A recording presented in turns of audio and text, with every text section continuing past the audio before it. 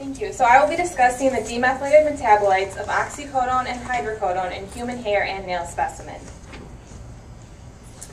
Testing for drugs in hair and nail is beneficial because hair and nail are considered reservoir matrices.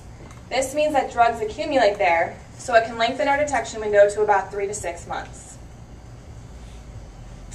As was mentioned earlier, drugs are incorporated into hair and nail in a few different ways. When drugs are ingested, they become present in our sweat and our blood. Sweat from our scalp and our hands deposits drug into our hair and nails, while blood carries drugs into the hair and nail, and it gets incorporated as they grow.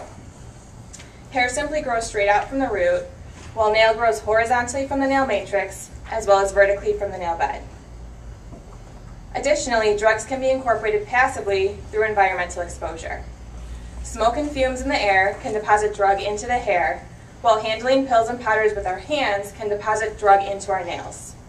This, however, can be a disadvantage of hair and nail testing. For instance, at our laboratory we had a client who happened to be a pharmacist who was suspected of abusing oxycodone. We tested his hair, and we did indeed find that he tested positive for oxycodone. However, his defense was that he handles these pills every day, and so he tested positive not because he took the drug, but because he was exposed to it. Unfortunately, we were not able to confirm or refute this statement. So this type of scenario was the inspiration behind this study. We wanted to find a better way to prove that opiates were ingested instead of just being due to environmental exposure. So I will be discussing the prescription opioid problem, brief drug metabolism, and the results of this study. According to the National Institute on Drug Abuse, prescription opioids account for the greatest amount of prescription drugs of abuse. From 2001 to 2014, there was a 3.4-fold increase in the number of deaths due to prescription opiates. The main consequence of abusing prescription opioids is depressed breathing. This causes hypoxia, which is reduced oxygen flow to the brain, and that causes coma, seizures, permanent brain damage, and ultimately death. Oxycodone is a Schedule II narcotic that is available as a prescription, such as an Oxycontin. In the body, it has two major metabolic pathways. The O-demethylation pathway, as it sounds, is the removal of a methyl group from the oxygen, and we get oxymorphone. The N-demethylated pathway is the removal of a methyl group from the nitrogen, and we get Oxycodone. In the body, the N-demethylation pathway is the major metabolic pathway, so we would expect Oxycodone to be present in higher concentrations than oxymorphone. However, the presence of either one of these two metabolites, along with the presence of the parent drug, oxycodone, can indicate that the drug was ingested instead of just being due to environmental exposure. Oxymorphone, however, is available as a prescription, such as an Opana. Therefore, its presence does not necessarily rule out environmental exposure. Oxycodone is not available as a prescription. Additionally, we obtained an oxycodone tablet and tested it for the presence of Oxycodone. On the left, we have the drug and internal standard from the Calibrator, and on the right, we have the drug and internal standard from that oxycodone tablet. And as you can see from the upper right-hand chromatogram, there was no Oxycodone present in that oxycodone tablet. Therefore, to the best of our knowledge, Oxycodone only exists when it is the product of metabolism by the human body. Similarly, hydrocodone is a Schedule II opiate that is also available as a prescription. It also has O and N-demethylated pathways. The O-demethylation pathway gives us hydromorphone, and the N-demethylated pathway gives us Hydrocodone.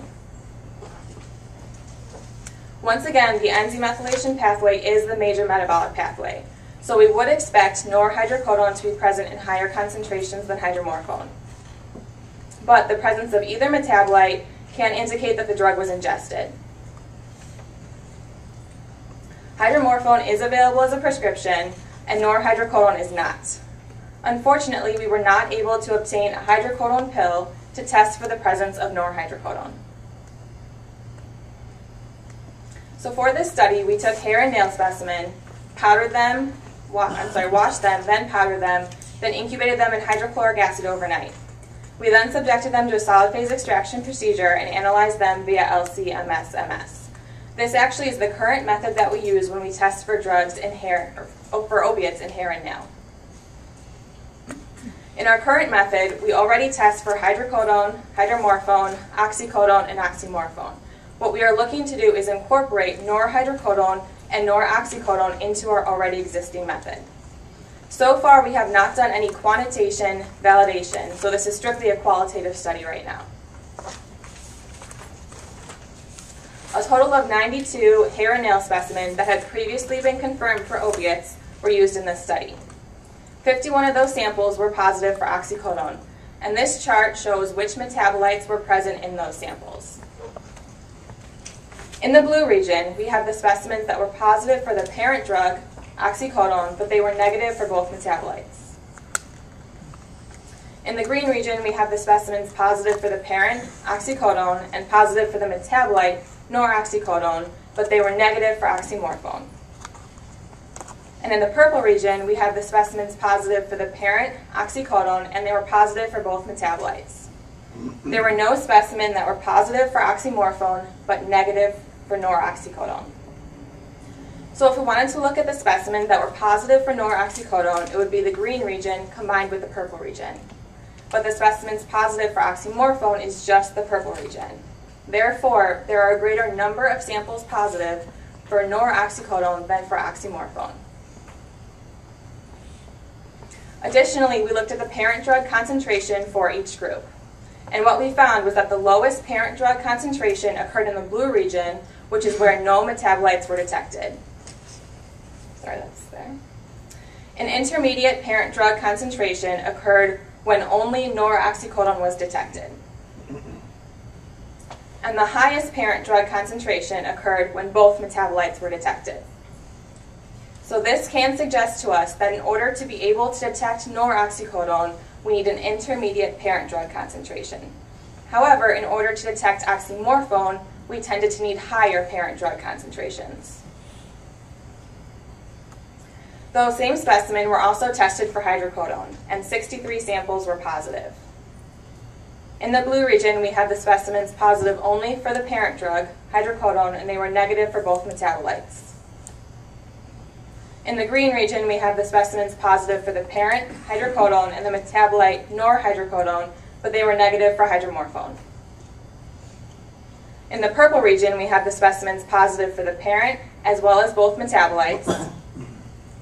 And in the red region, we have the specimens positive for the parent, hydrocodone, and the metabolite, hydromorphone, but they were negative for norhydrocodone. And there were 2 specimens that fell into this group. So, once again, if we wanted to look at the specimens positive for norhydrocodone, it would be the green region combined with the purple region. And the specimens positive for hydromorphone is the purple region combined with the red region. So once again, we see that the N-demethylated metabolite gives us a greater number of positive samples. We also looked at the parent drug concentration for each group and found a very similar trend. The lowest parent drug concentration occurred when no metabolites were detected. An intermediate parent drug concentration occurred when only norhydrocodone was detected. And the highest parent drug concentrations occurred when both metabolites were detected. So once again, this can indicate that in order to be able to detect norhydrocodone, we need an intermediate parent drug concentration. But in order to detect hydromorphone, we tended to need higher parent drug concentrations. This red region, however, does not follow this trend, because we see hydromorphone at pretty low concentrations of the parent drug. This discrepancy can be explained through environmental exposure, since both hydrocodone and hydromorphone are available as prescriptions, and since there were only 2 samples and the concentrations were relatively low, it's very possible that these specimens were due to environmental exposure. So in addition to there being a greater number of samples positive for the N-demethylated metabolite, both noroxycodone and norhydrocodone had greater concentrations than oxymorphone and hydromorphone. On this chart, the vertical lines represent the ranges of concentrations for each analyte. The filled-in boxes represent the interquaternary ranges. The horizontal line through each box indicates the median, and the tan dots indicate the average concentrations. I also zoomed in on the oxymorphone peak, and that's what you see in the upper right-hand corner. So we compared the nor-oxycodone concentrations to the oxymorphone concentrations using the Wilcoxon test, and we discovered that the p-value was less than 0.001. This indicates a strong statistical significance that nor-oxycodone existed at higher concentrations than oxymorphone. Now this chart includes all the specimens that were positive for oxycodone.